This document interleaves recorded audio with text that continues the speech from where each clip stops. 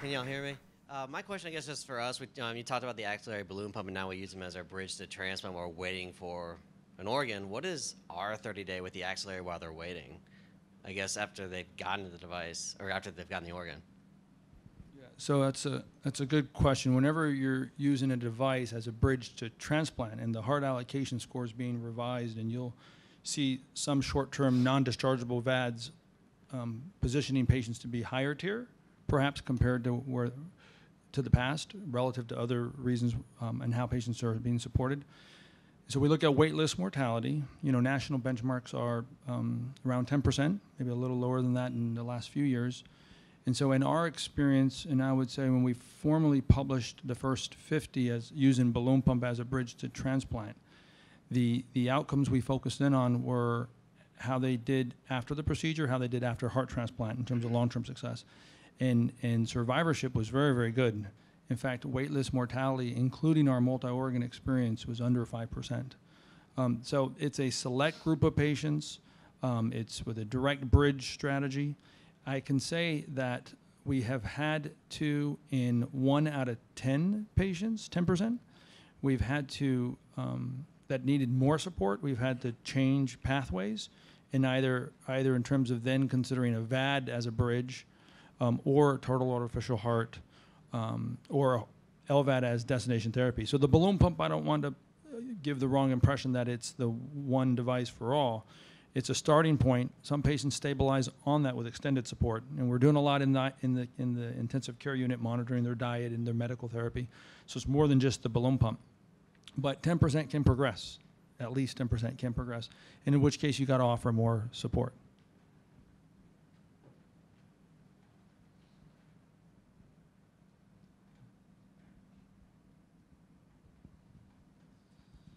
In some reading about the LVAD indications, you talk about bridge to transplant, bridge destination therapy. Sometimes you also run into bridge to recovery, and actually LVADs can stop remodeling and in some cases reverse it. Is there any new data out there and how common that sort of a thing is? So it depends on how you define recovery. If you define recovery as recovery leading to explantation of the pump, that is probably still about in the realm of 1%. Whereas if you look at any LV recovery where your ejection fraction improves, and there is some data to suggest that any recovery, especially defined as EF greater than 10% recovery, leads to maybe slightly better outcomes in those individuals.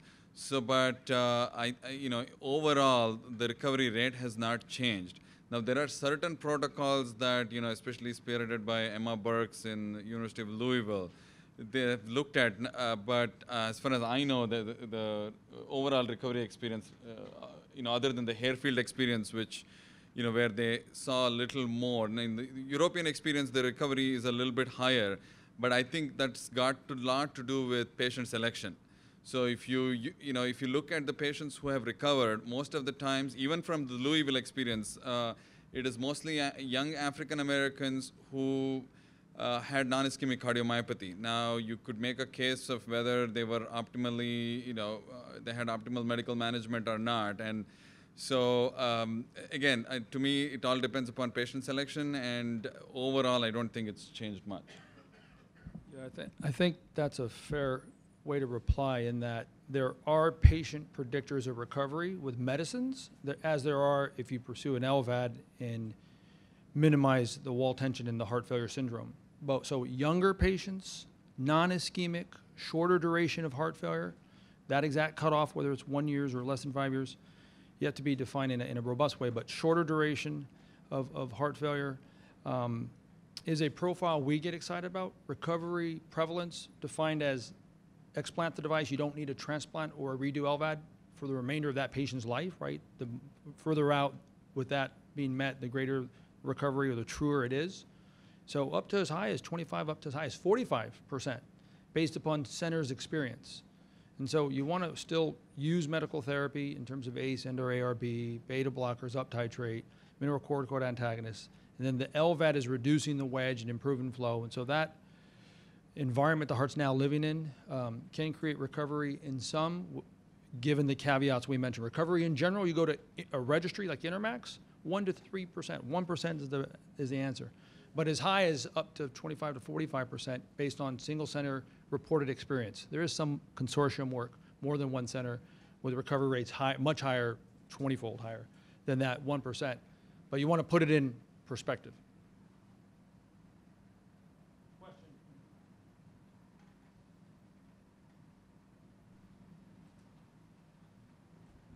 Hi.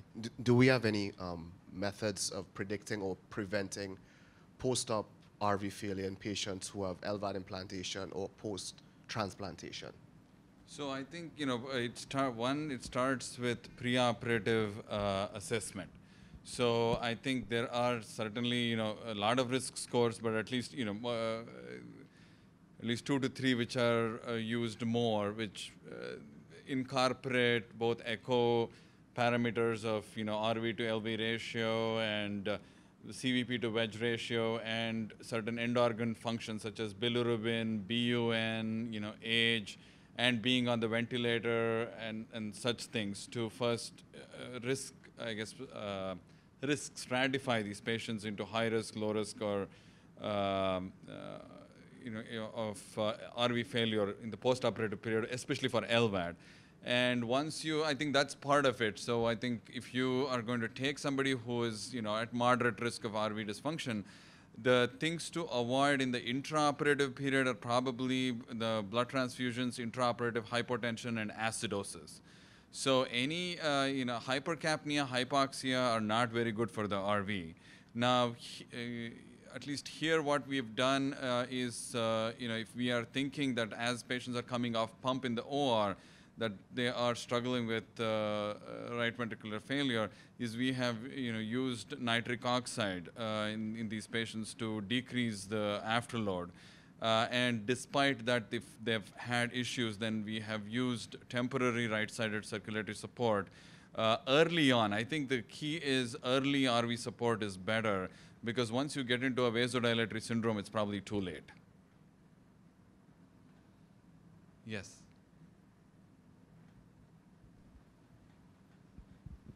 What is your experience in using right ventricular assist device in people with severe RV failure, and what are the outcomes of those patients? So, the percutaneously implantable right ventricular devices are very new. There are really essentially only, there are 2 devices. One is the right-sided Impella, and the other one is Protect Duo from Tandem. The data with both of them are very, very limited. In our center, depending on the indication, we use different devices. So at least in acute MI leading to right-sided heart failure, we've used right-sided Impella in a few patients. Because that's probably easily available in the cath lab. But in a few other patients who have kind of with chronic RV failure and hypoxia exacerbating their RV dysfunction, we've used Protect Duo. But overall, our experience is limited. But in my mind, if you're dealing with that, and along with it really depends upon whether you're dealing with oxygenation or not. If you're dealing with oxygenation issues along with right-sided heart failure, then probably VA ECMO would be the best way to go. But it really depends on the indication. So if you're dealing with an RVMI, we've used some right-sided Impella. But in these other patients who've had some oxygenation issues, we've gone to the Tandem because we can hook an oxygenator and use it that way. We've been successful probably about, I would say, 50% of the times. Jerry, if you need to want to add anything else. I mean, I agree.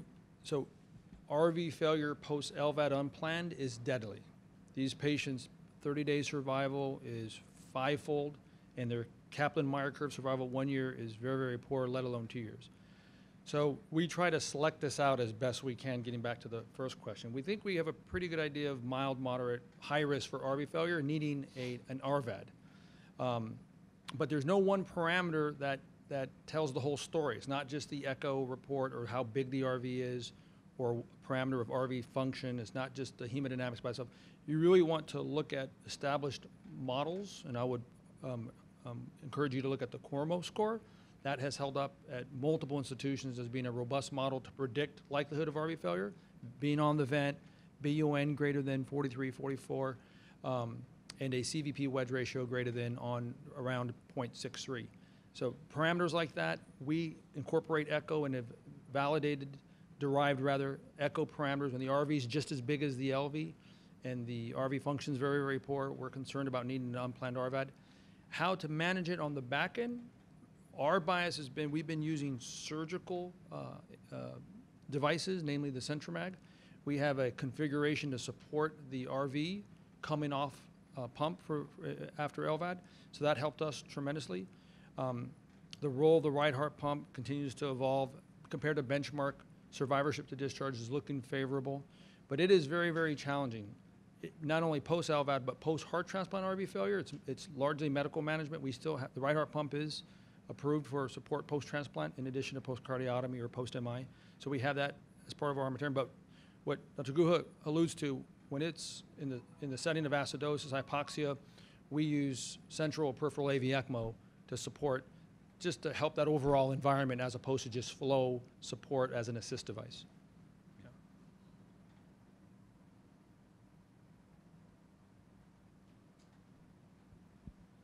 Dr. Estep, can you please comment on the rate of complications for axillary balloon pump? Specifically, do you see repositioning and occlusion of carotids and hematoma formation? That's very humbling, very humbling for me to stand up. And the truth is, I showed you the projected benefit. And that question's right on, and we should ask, well, what are the side effects? What's unique about the balloon pump? So the most common challenge, because it's sitting upside down and patients are sitting up and walking, is malposition. It's still not, we suture it in place, but people walk, they move their arm, and the technology is such that it's not completely fastened internally. So 1 in 4 patients, so up to 25%, need for us to have to exchange it in the cath lab at some point with duration of support out to maybe as high as 3 months.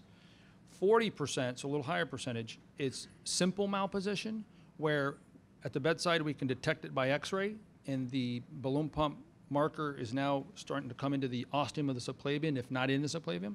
We'll put it on standby mode and with gloves on and a mask, and we're still above the bandage, and we can advance it 1 centimeter, 2 centimeters, and recheck surveillance x-ray. So that's 40%. The complications I fear most, thankfully they're very low, but with the balloon pump upside down, that tip, which is narrowed, can compromise flow in the SMA or celiac access, and you can cause ischemic colitis. And so out of 120 pumps, we've had a few cases of those. So it's still under 1 to 2%, but that can be a medical emergency. Lactic acid level goes up, they may have abdominal pain out of proportion to exam, and it's gut ischemia. That's unique, because when you're the other way, the usual femoral way, you're transversing that, you're not in, right, the SMA. The SMA is angulated in such a fashion that's just right for that balloon pump tip, unfortunately, to dip into. So that one concerns me the most. Stroke risk is very, very low. Bleeding risk after is very, very low. If you're going to get a clot, it's going to go to the brachial artery. You may get paresthesias, compromise in flow, and it's a brachial embolectomy. And that's probably around 3%. So those are the big ones. It's not perfect. I think technology needs to improve the platforms. The delivery in the cath lab and bleeding into our peri-procedure risks are very, very low, but it's the long-term management. When you're keeping a balloon pump in, and we've had a median of around 18 to 22 days of support with a range on the upper end to as high as 3 months of balloon pump support sitting there. So more to come along those lines. It's an off-label use of a transthoracic balloon, but I think that transthoracic strategy is going to be the future for many of these devices to permit sitting upright in ambulation.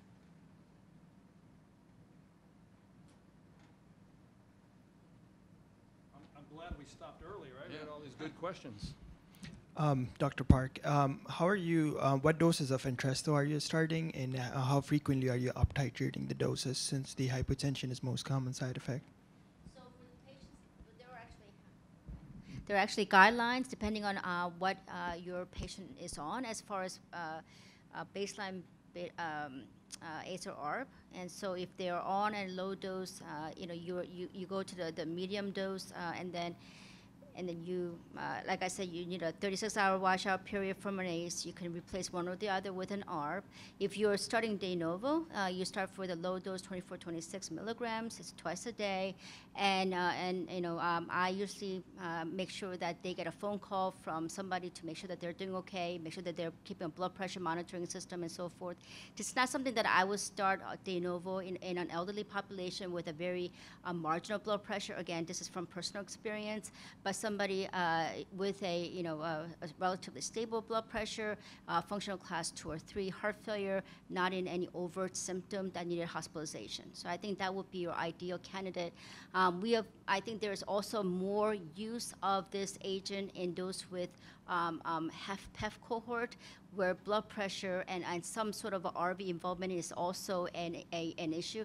Now cost can be prohibitive because it's off-label use, but we've also seen this patient population respond well too. So I think this is going to be an agent that you're going to see more and more into the future. Any other questions? Well, thank you very much for your attention. Good luck. Have fun.